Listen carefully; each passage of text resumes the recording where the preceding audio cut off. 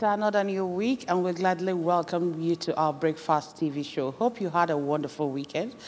We are wishing you, from the studio here, a productive week. My name is Chidima Oranwa. You're welcome to Good Morning Anambra this beautiful Monday morning, and I'm here with my colleague. Good morning, Anambra. All right, we are going to bring your way the stories that we have on national dailies, but we are starting with the stories on our website this morning. And we already have our reviewers seated with us in the studio this morning. But let's take a short break. When we come back, we introduce them to you. Stay with us.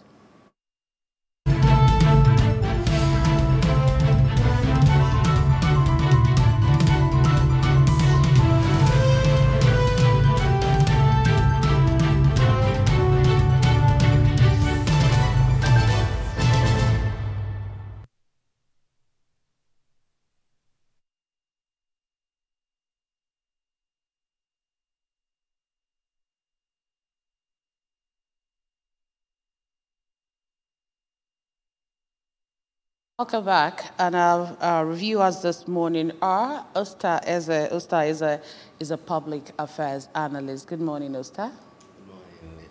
Thanks for having me. Good morning, Anambra.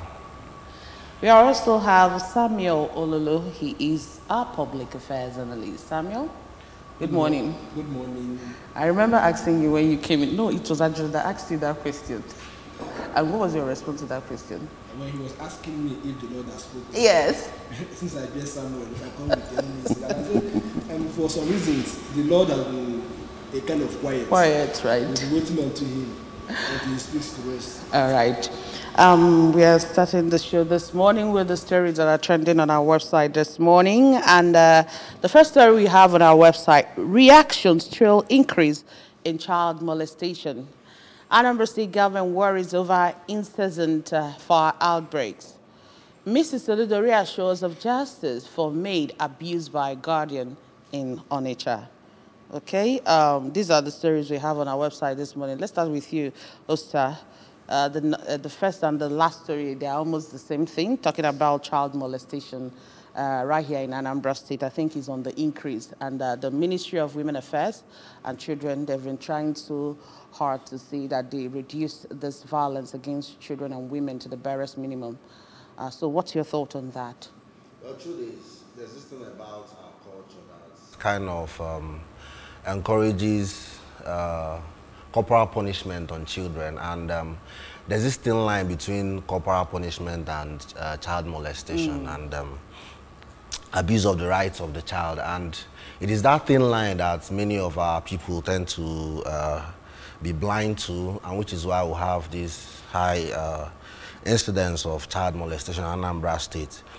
I think there's a need for us to start reorienting ourselves with respect to how we discipline children, that our children and children that are placed under our care.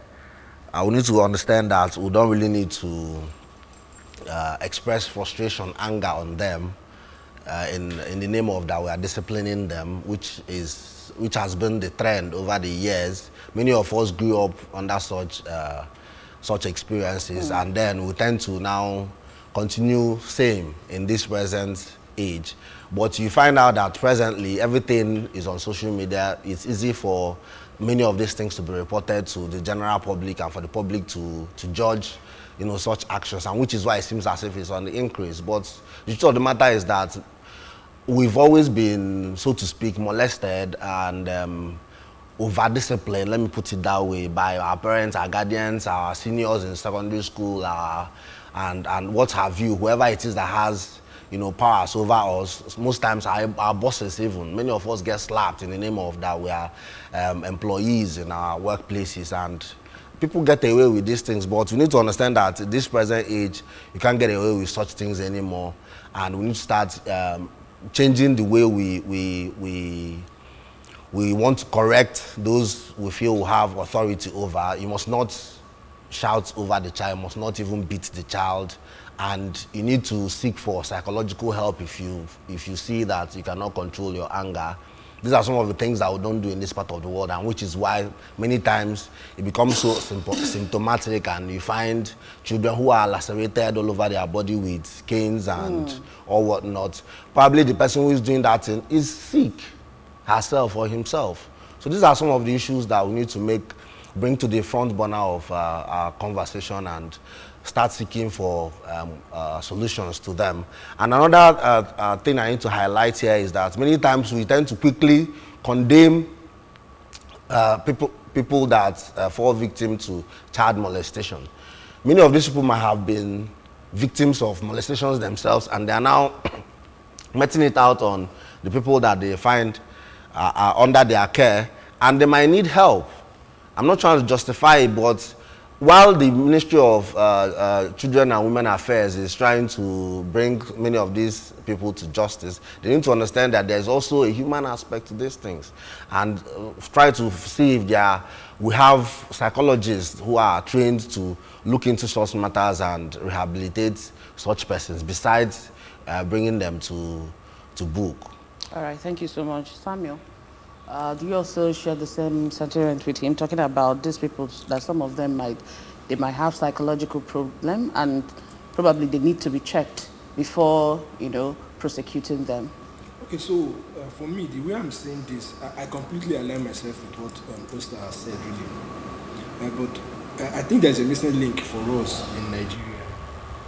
And that missing link is we have really failed to document and carry out researches when needed.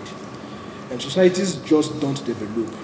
I tell you, there are people who are very, very intentional about what they do towards making the society to develop. And that is the documentation of these molestations. How is it being done? What led to the molestation? I mean, we need to begin to get into that kind of conversation. Okay, it has happened. Why the perpetrators should be punished? I think also we should find the reasons why these things happen. It is not once, it is not twice, and it has been repeatedly reported. So if we find why it happens, then it makes us go to the root towards addressing it, instead of just talking about it on the surface.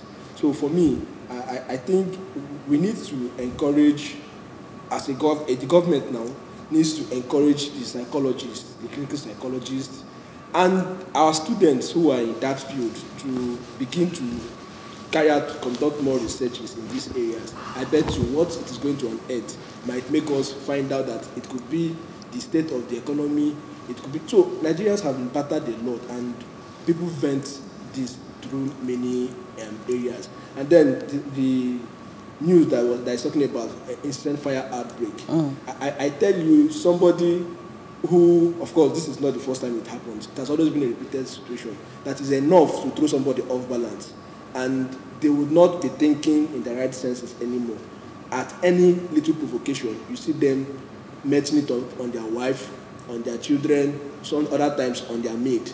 So I think as a nation, we need to come together and find out that development must be holistic and not tilted towards any particular individuals, family, or groups. All right, thank you so much. And let's go to the first. Something? Yeah, I wanted to also say something about these incessant fire outbreaks. I was thinking that there is a law in Anambra State that dissuades people from burning refuse.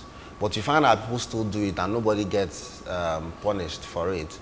And many times you find out some of these fire outbreaks might be resultants of such flagrant burning of refuse in our households. Besides the fact that this burning of refuse in our household in the name of protecting ourselves from evil, because there was a time I accosted somebody on my street who was burning some pads and diapers, used diapers. And I was asking her, why are you burning these things? Don't you know you're constituting nuisance, air pollution and all whatnot?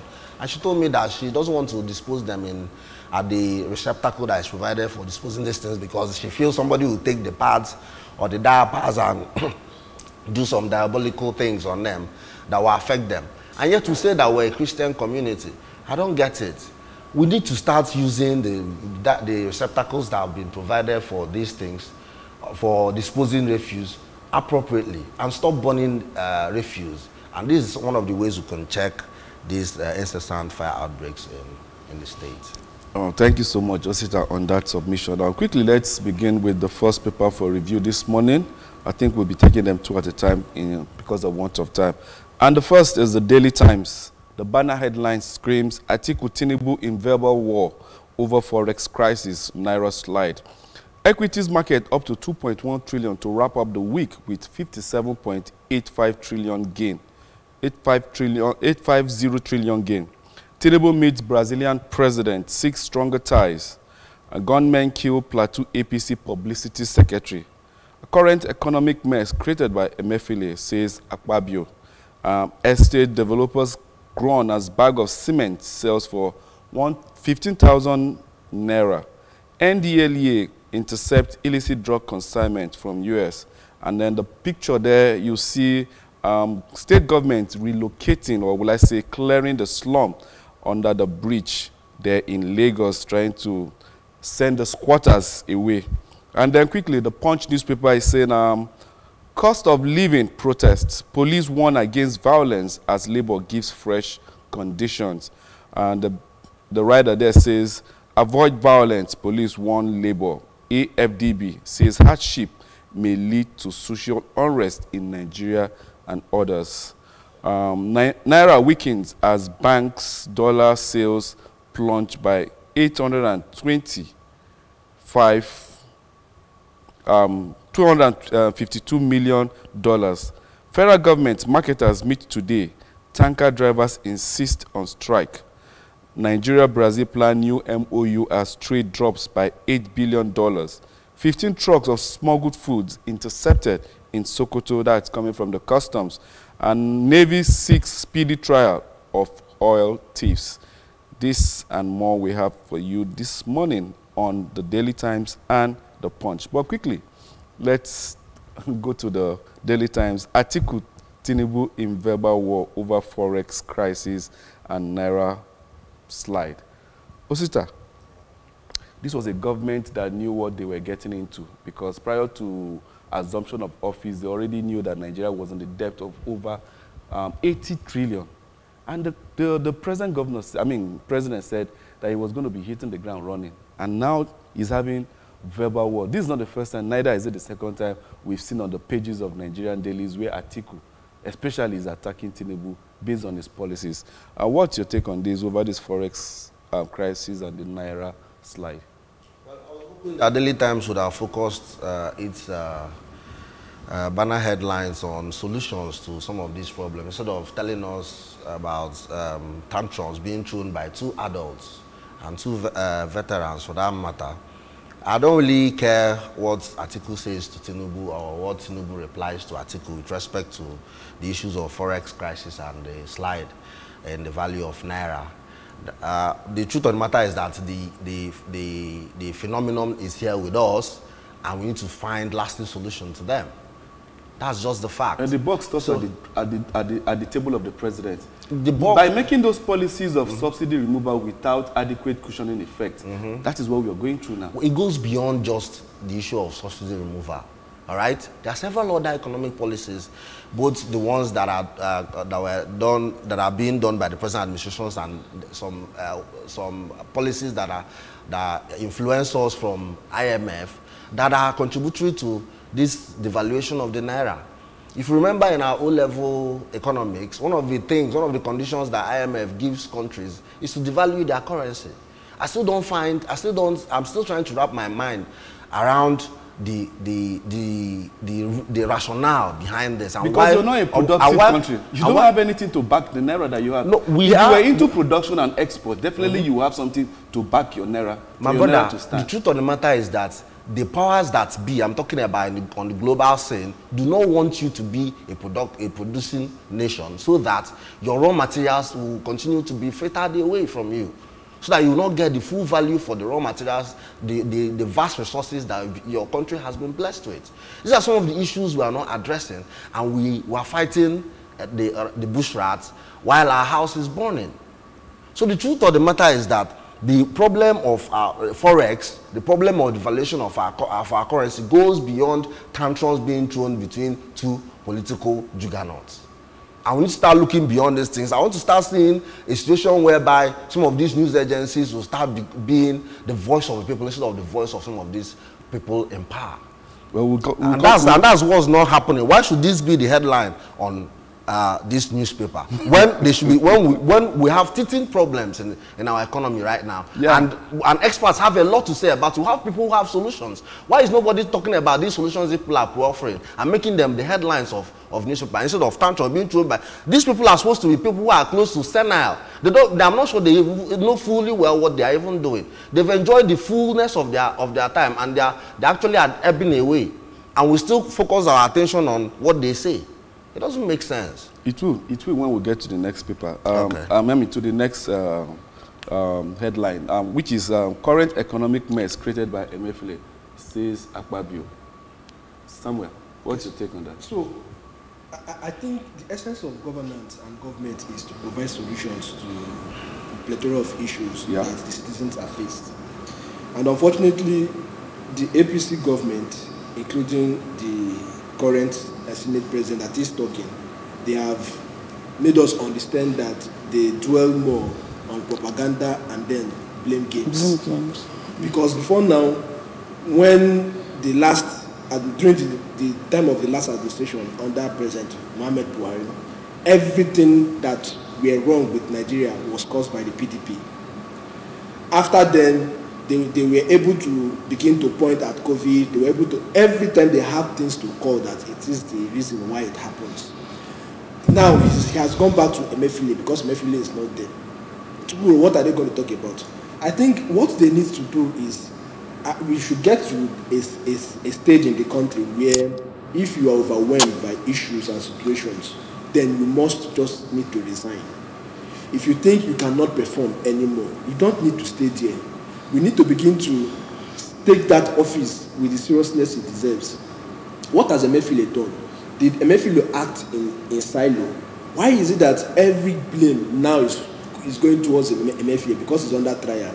Emefiele had his boss whom approved some of the things he did. So what happens to it?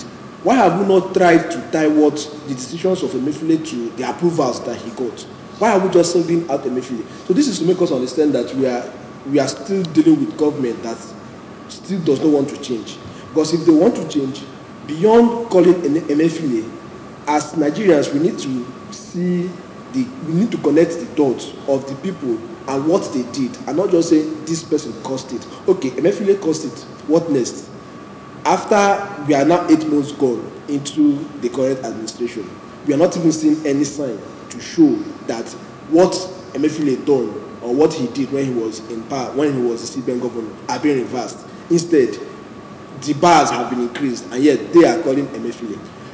This is for us to make them understand that the more they dwell on blame game, the faster it is for Nigerians to go into social unrest. All right, and the state that it is, we don't know what would happen if Nigerians hit the street, and the time to stop it is now. All right, thank you so much for that submission.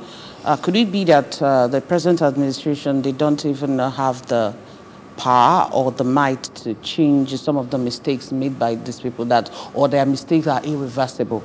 I don't understand why they always dwell on the blame game. Now, I'm just trying to add a point to what you have said. Probably they find it difficult to, make the mistake, make it work again in this country. So that's why they are blaming people for that. That is one. And then another thing is, they don't even want to face their stark reality. And their stark reality is they are battling from legitimacy issues. Because you just don't govern alone. Both the government and the citizens must come together to make things work. So the citizens don't even believe that these people are representing them. People see them that you force yourself in there. So do with yourself whatever you think you can do with yourself. That citizens aspect that they need to contribute to make things work, they are just docile around it, and that is what they are battling with. So they should look at it headlong. And this is me using this opportunity to make INEC understand that elections have consequences. Once the citizens see that the people that they want are not in power, they tune off. And when they tune off, we see it play out in our everyday lives. All right. We're seeing it playing out, and then they're warning us that the police is warning against violence. We still get to that. That's the banner headline in front of Vanguard. I want us to take it together because of want of time. So let's see what we have on the front page of Vanguard newspaper this morning. Hardship paralyzing lives nationwide. This is coming from Catholic bishops and CAN. Says Nigeria in her worst times with insecurity, economic graft, add hunger, causing serious humanitarian crisis. Federal government working to resolve economic challenges. Others. This is coming from SGF. And then down there we can see food crisis. Fees governance, federal government, APC slants PDP governors. Presidency, okay, we've talked about that. Rising cost of living may lead to social unrest in Nigeria. Others. This is coming from AFDB. Naira depreciation, inflation, eroding value of insured assets. Edo 2024, APC gets a 3-candidate. Abwa threatens legal action. Power grid drops to 3,530 megawatts as rationing persists nationwide. 12 die as bandits set fire on 17 houses in Kaduna village. Okay, these and many others are what we have in the front page of Vanguard newspaper. So coming to you, Osta, I want us to look at this protest that is looming. African Development Bank is saying that the rise cost of living may lead to social unrest in Nigeria and others. And then we have in the front page of the Punch where the police are warning citizens not to engage in any violence as labor gives fresh condition. Now, talking about this protest, coming out in the street to protest for high cost of commodities and all that, to what extent would that even help us as Nigerians, I mean citizens of this country? And then again, the police coming to warn people already about what is happening, and you see how frustrated people are. We just made mention of molestation, things happening around us, kidnapping everywhere. So if you touch someone on the street now, the person will abuse you. The person can even pour you acid. Is that bad? The truth of the matter is, while we grapple with the realities, the harsh realities with us right now, we also need to try to keep our heads, on our shoulders and realize that violence has never helped matters in any society, all right, in history. Or rather, it will worsen our situation. The police, I think I'll join words with the police to warn that, any form of public unrest or violence will not fetch us any good as a people. What we really need to do is to start seeking for solutions. One of the reasons I'm proud to be an Igbo man is because the Igbo man always seeks for solutions, all right? Somebody was asking the question, why is it that some of these, because there have been reports of arrests here and there in other parts of the country, but none from the southeast. And it doesn't mean that we are not also having similar experiences with them from the rest of the country. But I think we are more realistic about how to go about some of these vicissitudes of life. We understand that when these vicissitudes of life come, first of all, we accept these situations, and then we'll start seeking for ways to survive the situation. And I believe that's what we are doing in these parts in the southeast. And I want to encourage us from wherever part of the country you're in to understand that there's a need for us to start seeking for solutions. We need to tighten our belts. We need to understand that this thing has come to live with us. We need to start being more positive in our confessions, because the more we confess negatively, hey, things are getting worse, hey, I'm going to die and all that, it only worsen the mindset with which you contend with these conditions. So let's really try to find a way, though it's difficult for a lot of people, especially for those people who are the lowest rung of the social strata. There's a need for the government to also look in the area of social welfare. I saw on the social media that there were some persons, I think some mosques, that were sharing food items to their followers, all right, their congregants. And I was wondering why the Christian fold cannot replicate the same thing. Why is it that after church, everybody is just told Mr. Agusi going about Nudo, and people will still go back hungry. Meanwhile, people have more than enough. People are building more houses. People are engaged in more projects. People have millions of, you have a lot of investments, filling stations, schools, and what have you, yielding money for you, and you don't think it's wise to start helping out some of these persons who are the lowest of the low, who cannot even afford a square meal a day in the face of what we are faced with today. All right. So I think the Catholic bishops should go beyond just ranting on the media and start doing something and start encouraging their priests and their pastors, their pastor counterparts, to start putting hands into the coffers of the church's money, the money that was contributed by members of the church, to start helping out these people who are the lowest rung of the social strata. I believe that's one of the ways they can help to cushion these things while we continue to pray for the government to become more sane. All right, coming to you, Samuel, should we be excited about this new friendship or this tie between the president of Nigeria and that of Brazil, Inácio Lula da Silva? Because from what we are seeing in the front page of Vanguard, they are just seated down there, and then it said they are seated during the bilateral talks or the 37th session African Union Summit in Addis Ababa. And then in the front page of, the Daily Times that we have already explored this morning, Tinubu meets Brazilian president seeking stronger ties. Okay, if I make my honest opinion known, I might be a purveyor of hatred or fake news or whatever they want to call it. So let us go back and then look at the trend. That would help us come up to a sane analogy. We are in a country where most of the times when our leaders embark on these trips, they come out or they come back to the country giving us promises. This is not the first time it's happening. Let us not forget that the president, this current president, went to New York. Let us not also forget that they went for climate change summit. And they have also come for a lot of international trips with the promises that this is what they are going to do and how they are going to do it. Now, the fact and the truth of this whole thing is, if we are looking at it, even in Nigeria, it's obvious now that we have governments that are more vocal than action-oriented. They use their mouth to say all that they intend to do.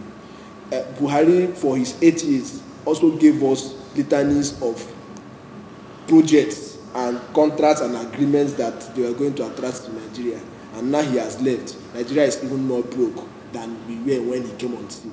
So for me, I would just say let us watch and see.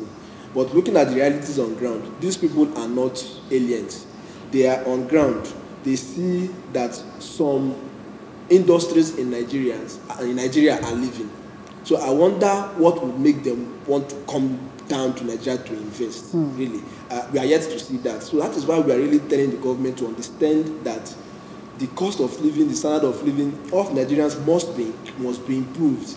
And Nigerians must be seen to be patriotic. And patriotism, you don't buy it. These things come naturally.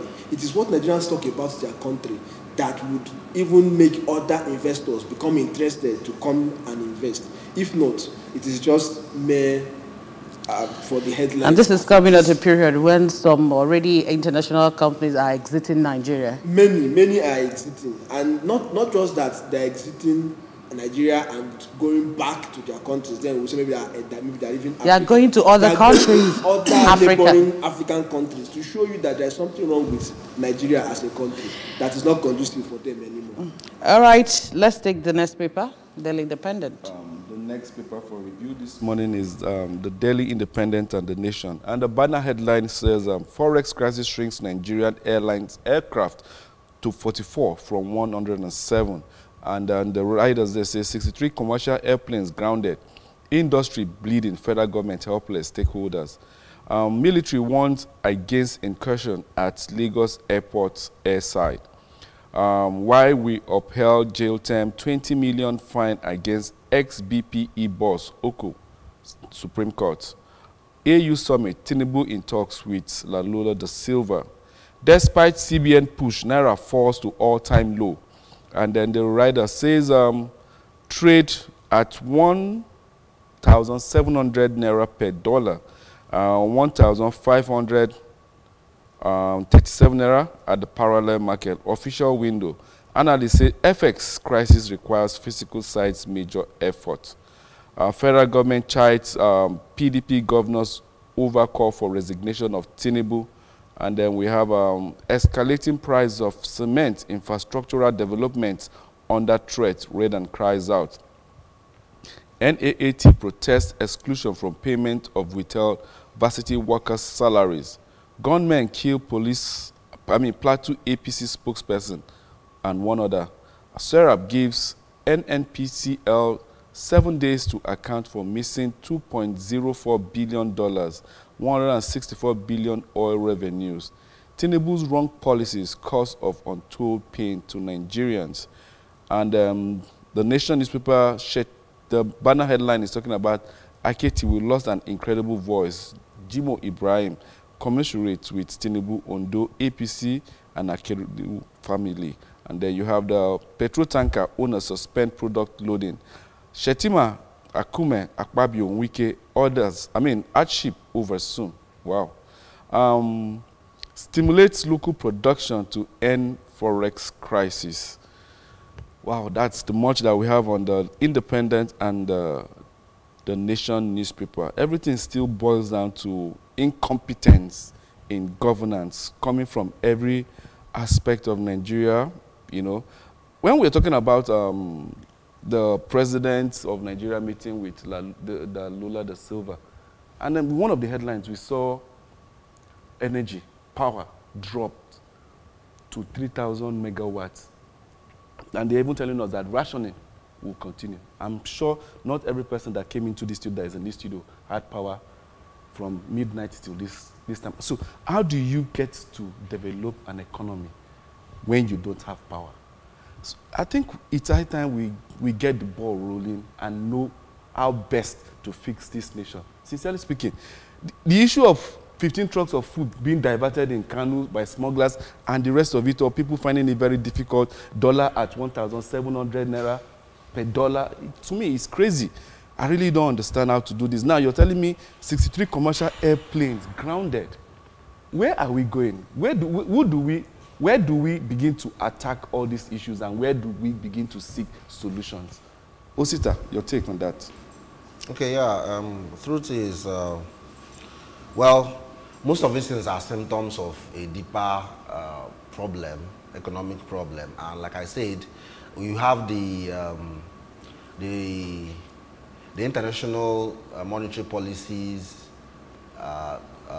contribution to our situation, and then we have some of the fiscal policies being made by our present administration's contribution to it as well. Then also we also have the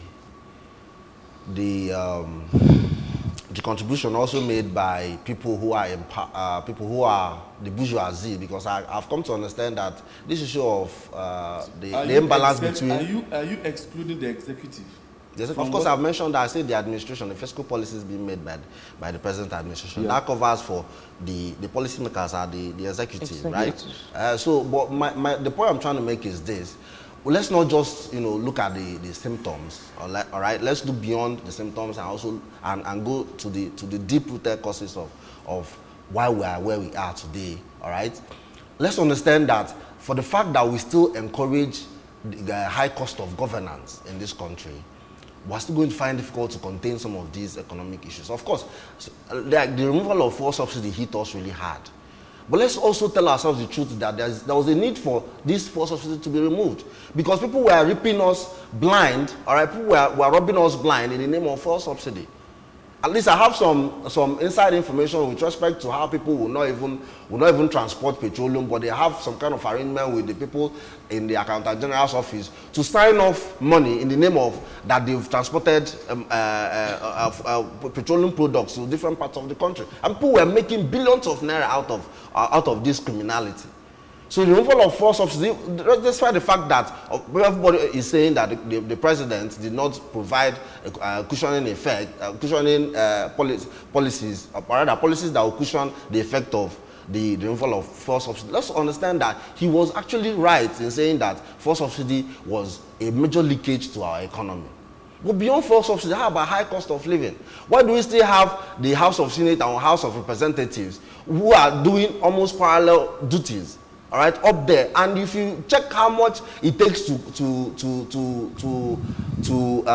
keep them running, both the salaries they are paid and the upkeeps they are given, whatever other perks they are given, and whatever other monies that leave the common coffers to their private pockets, you'll be amazed that it may be even more than what the general citizenry gets. So if we don't cut down the cost of living or a cost of governance, and if we don't address the issue of how the dollar is being used, why is it that you do business in Nigeria and then you do that business with dollar? Why do we still encourage that? Why are expatriates being paid not with naira but with dollar? But when you go to some other countries, you find out that people, expatriates that go, they are paid in local currency. Why should it be so? So we need to start making some of these changes. We need to start making some of these adjustments, which is why I agree with. There was this part, one of the headlines that was read out, where somebody was saying that analysts were saying that the forest crisis requires fiscal side's major effort. And it boils down to what I'm talking about right now.